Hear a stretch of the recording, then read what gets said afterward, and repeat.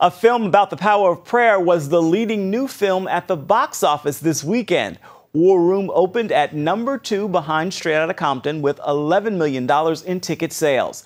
The Sony TriStar release is the latest from Christian filmmakers, the Kendrick brothers, who also produced Courageous and Fireproof.